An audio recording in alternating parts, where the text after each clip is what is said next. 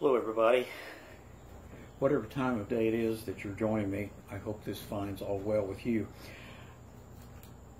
Please take a moment to reflect with me as I join you from one of my favorite places in our home, our back porch. This is where Judy and I share our morning coffee and talk about things important and things mundane, where we formulate life plans and enjoy the birds at the feeder and in our trees, sometimes just sit and relax. As a prayer, I would ask, grant, God, that we seek, that the time we spend here together might be pleasant, thoughtful, and helpful. Amen. The scripture I chose from today's lectionary choices is from the Psalms, the 78th chapter, verses 17 through 29. If you wish, please join me as we read from the New International Version of that passage.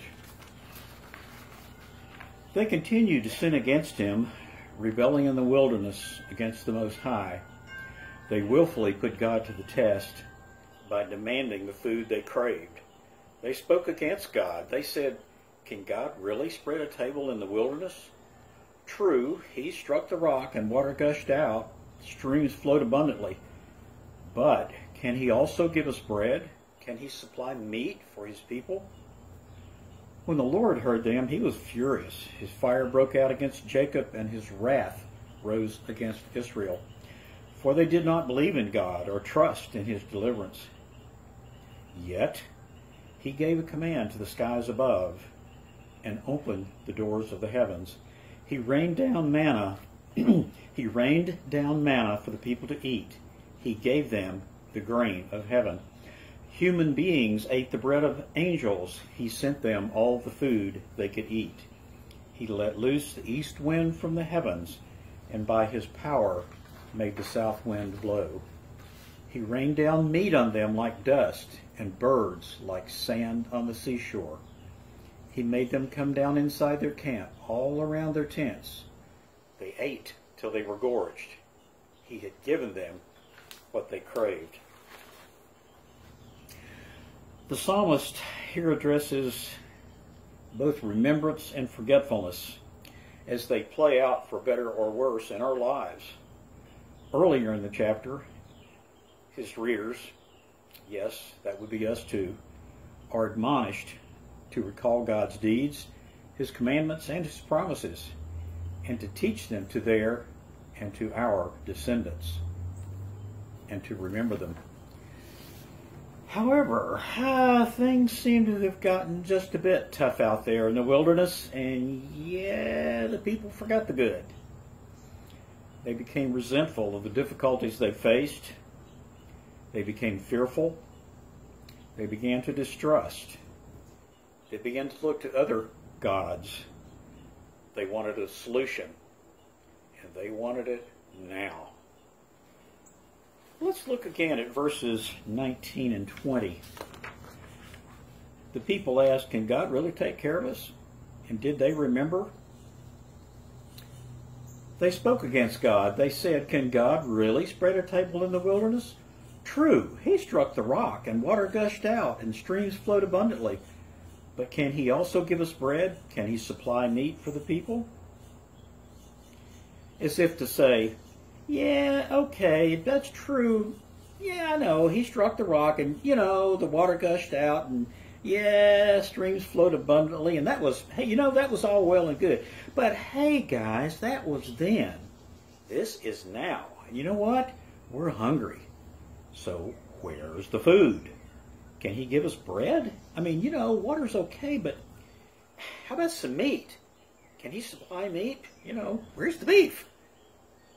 But then in verse 21, the real trouble starts. What does the psalmist say? God was furious. Whoa. Trust me, you don't want to make God furious. His fire broke out against Jacob. Reading this passage, I was in mind of a parent who has absolutely had it with an obstinate child. She is furious. He is hot. There's big trouble in River City. But then, like a loving parent, the anger cooled and love prevailed.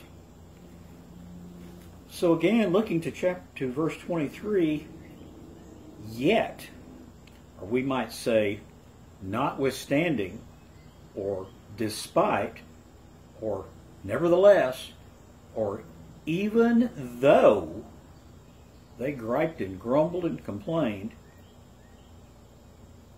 he gave a command to the skies above and opened the doors of the heavens. He rained down manna for the people to eat. He gave them the grain of heaven. Yes, God responded. The doors of heaven opened and manna rained down. Not quite sure what manna was, but it must have been good stuff. The grain of heaven was granted. Humans tasted the bread of angels. That sounds good, doesn't it? Must have been cinnamon bread. Meat rained down like dust. Birds, game birds I would presume, were provided in numbers approximating the sands of the seashore. And the people ate until they were gorged. They were given what they craved. So, what does the story mean? Well, I'm sure that many lessons can be gleaned here, but I would suggest that the psalmist was encouraging, reminding, perhaps exhorting, that always remembering the good, be it in our relationship with God or with our fellows, is an essential component of keeping things in perspective. And it's not that the bad isn't bad. It's not that pain isn't pain. It's not that we don't at times question. It's not that we don't ask, why? It's not even that anger isn't sometimes a real, perhaps even on occasion, a necessary part of our response, especially to bad things.